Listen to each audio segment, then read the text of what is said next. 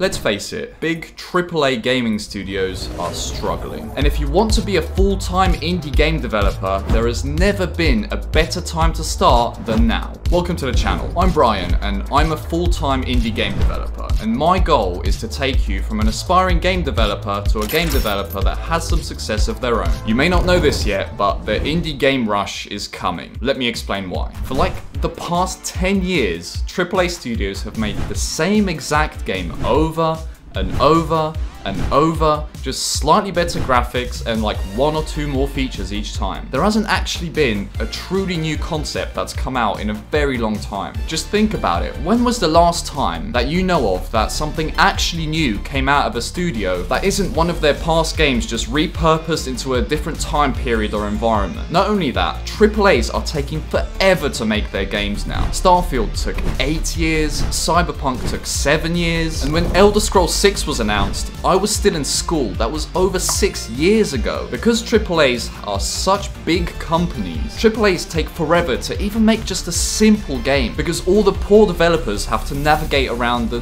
mountains of pre-existing code from the last 20 years. Code that's been changed time and time again by years and years of new game developers. This makes the development process of these studios extremely slow. Not only that, but AAA studios can't even afford to take risks anymore. The projects they undertake are way too big, and making one bad game could threat the existence of their entire company. And despite all of this, when a AAA game finally does come out, it often doesn't even live up to expectations. They're almost stuck in a loop because the expectations from their games are so high that they can't help but spend years making one. All of these problems that AAA studios have means that now is the best time to act and make your own game. Many indie developers and people that want to start making games haven't actually realized this. And many people are still stuck in the oversaturation mindset and think that there's so many new games coming out that there's no chance that they could succeed. But literally the opposite is true. Think about it, how many gamers are in the world? There's tons of them. Most people that play games don't just play one game, they probably have 20 or 30 games in their rotation. And I'm definitely pulling this statistic out of my arse, but gamers most likely outnumber game developers 1,000 to 1. Those two things combined means there's a ton of people out there that could be interested in your game. And to relate it back to me a bit, it's incredibly easy to make it as a game development YouTuber, but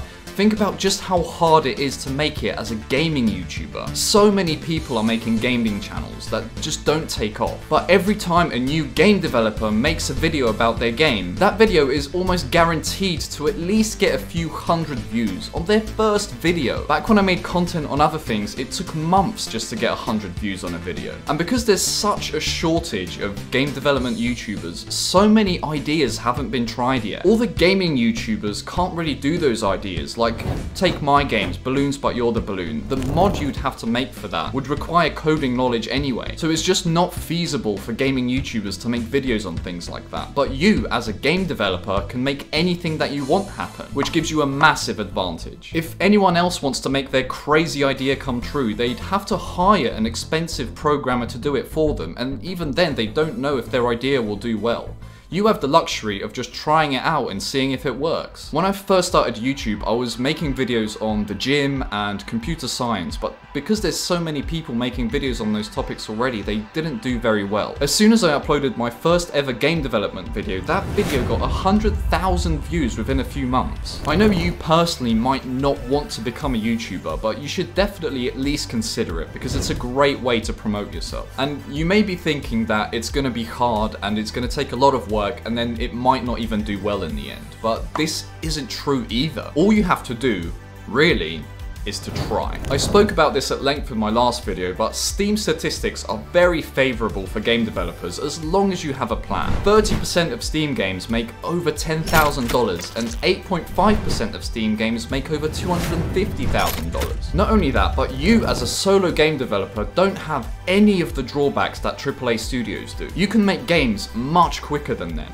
It doesn't have to take you 5 years to make something. And that's because you're starting from scratch, which you may not think it, but it's actually an advantage. There's nothing that will hold you down when adding stuff. No spaghetti code from previous developers, no rules you have to stick to. You have the luxury of just thinking of something and adding it. You can also afford to take risks and make something really unique. Remember, you have no expectations that you have to live up to. You can think of something absolutely ridiculous. For example, I saw this trailer for a Killer Bean game the other day. It was a meme that was really big a few years ago, and now the guy that made it is making a game. There's probably one person or a small team working on that game, which means the risk is really low. Putting yourself out there and thinking of some crazy idea makes getting attention really easy for you. So how do you actually take advantage of this opportunity? Well, first of all, you have to stop believing in all the bullshit that you've been telling yourself. You definitely have some limiting beliefs. You might not even realize that they're actually limiting beliefs because they're so ingrained in your mind. And I guarantee that I had some, if not all of the same limiting beliefs that you have right now in the past. It's normal for people to experience fear when doing something new, and I'm sure that every developer experiences this. Fear will always happen when trying something new. I still feel fear all the time. Starting this channel, for example, and showing my face a lot more made me a bit nervous at first. When I started my first channel, I feared what people would think of my videos, but no one even watched them. Now, every time I post a video to my main channel,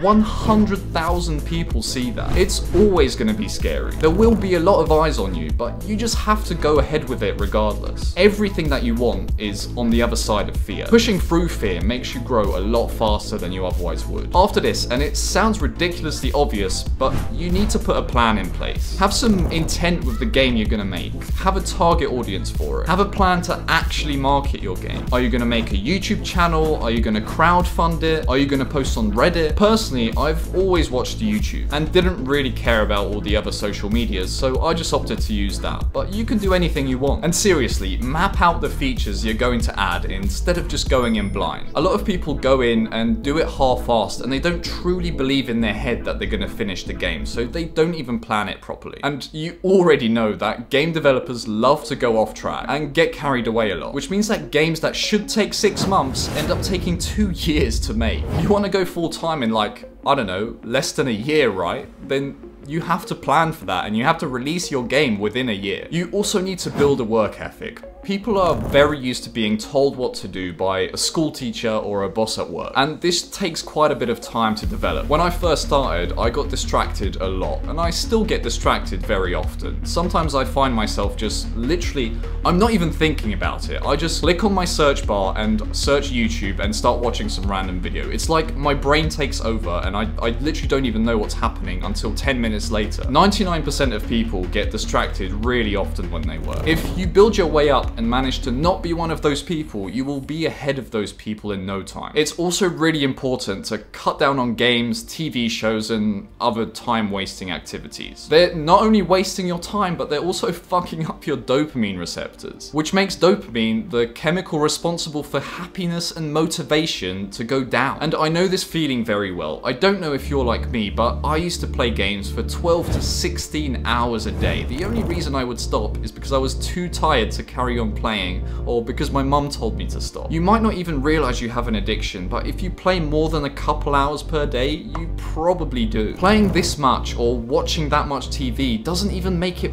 fun anymore. The only reason you still do these things is to get rid of that empty feeling that appears when you don't do them. That empty feeling eventually goes away if you just stop doing that thing for a while. And once your dopamine goes back to normal, you'll actually be properly happy again and won't need games or anything else for it. And to top it off, you'll be a lot more motivated to do your work. You'd be a lot happier without those things than you are with them. So stop for a few weeks and then properly moderate yourself after your dopamine levels recover. And once all that's done, all you have to do is just work hard for a few months. You need to realize that it will take months to get anywhere with this. It's not like a job where you go in and you start getting paid straight away. It's almost like a rite of passage to being able to make money from this stuff. The people that come out of it come out with a much better character and work ethic. It took me about 6 to 7 months to start making money, and 4 of those bumps, there was literally no sign of life from anyone. I was just putting stuff out, over and over and over, doing a ton of work and getting nothing in return. It was extremely annoying, but realized that this is normal and everyone goes through this that eventually ends up successful. And you have to be okay with that. If you want more videos on how to succeed as a game developer,